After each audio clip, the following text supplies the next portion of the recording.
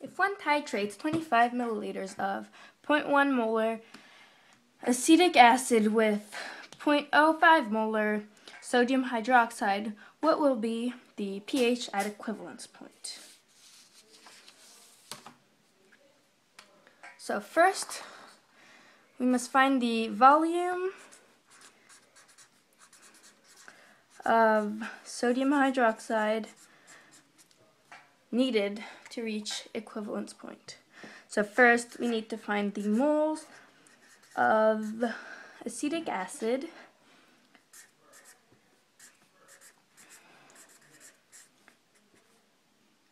which would be the volume multiplied by the concentration, which is 2.5 times 10 to the negative third moles. To find the volume of sodium hydroxide needed, we must divide that number by 0.050 molar, which is the concentration of sodium hydroxide. This will give us the volume, which is that 50 milliliters. Here there are two sig figs, so 2 sig figs. And the neutralization equation that is occurring in this titration is the following.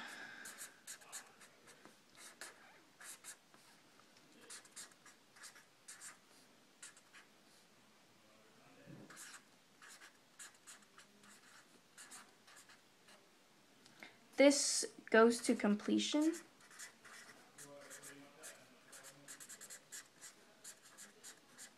Since the K is equal to Ka over Kw, which is Ka, a number smaller than Kw, bigger than Kw, is divided by 10 to the negative 14th, which will be bigger than 1.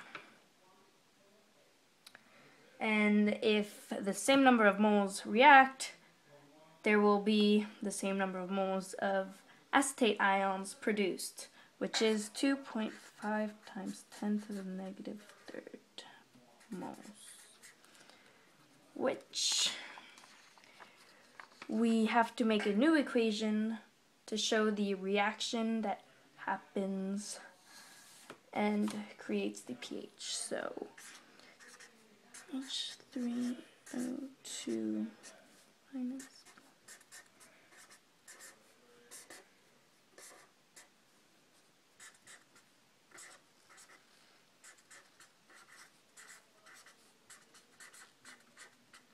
this is what happens after all the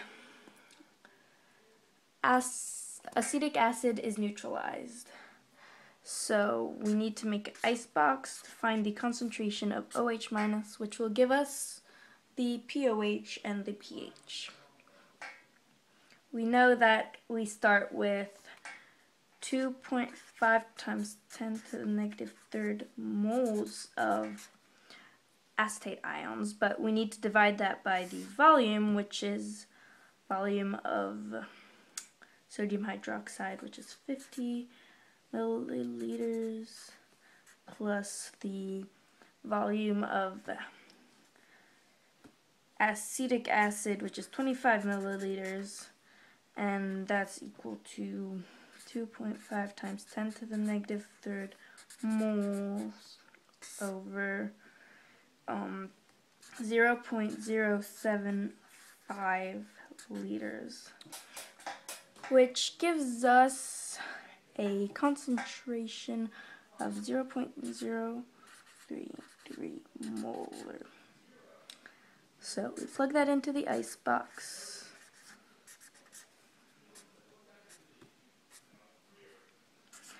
We start with none of those, and the coefficient for every product and reactant is 1, so it's just minus x here. We add x on each side over here. And in the end, it leads to that minus x. Here it's just x, and this is really just going to be equal to 0.033 because x is going to be a small number, and when we do sig figs, it's not going to change this number. So the KB for the equation, I'm going to start on a new piece of paper. The KB for this equation is 5.8 times 10 to the negative 10th. We know that KB is equal to concentration of HCl2 of acetic acid times the concentration of hydroxide over concentration of acetate ions,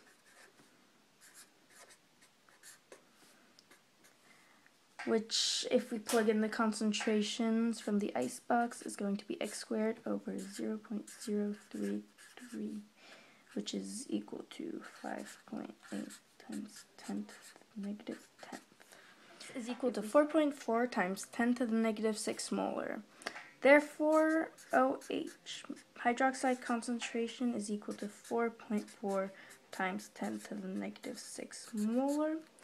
In order to find pOH, we need to do the negative log of that concentration, which yields 5.36. This is the pOH, equal to 8.64.